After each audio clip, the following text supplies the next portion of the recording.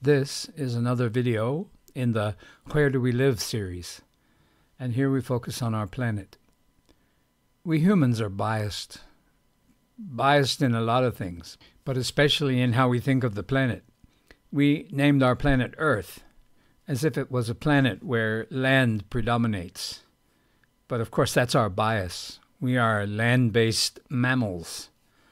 But if you look at the Earth from space, you quickly see that the Earth is mostly ocean. In fact, the global ocean covers 71% of the Earth's surface.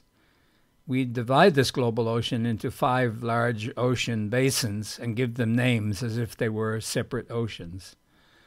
Once, a long time well before we came on the scene, it was more obvious that there was only one global ocean. Back in the Permian period, there was only one continent, and it was surrounded by the one obvious global ocean. But the continents drifted apart over millions of years, and we came along and named the planet Earth. And in so doing, we created a perfect storm of forgetfulness. We forget that the ocean gives life to our planet. Approximately 50 to 80% of the oxygen on Earth is produced by the ocean, mainly from photosynthesis by microscopic algae called phytoplankton. Of course, most of the oxygen is also consumed in the ocean.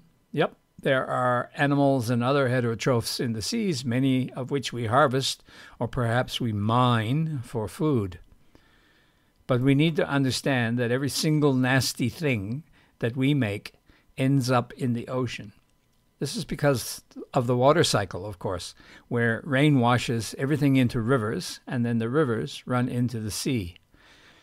South African rivers are a particular toxic, nasty brew, and the sea is not so far away. It's really high time that we got a little more serious about protecting the global ocean. We are killing it. There's no doubt about that. The thing that dominates our planet and gives us life is being killed by us. At some point, its dying throes will kill us, all of us. It doesn't have to be that bad, though. I've spent half my life studying marine life. Let me know in the comments if you would like me to talk some more about the oceans and show you some of the marine life that I've seen in diving in every single one of the world's so-called oceans, which of course is all part of the global ocean, the one global ocean.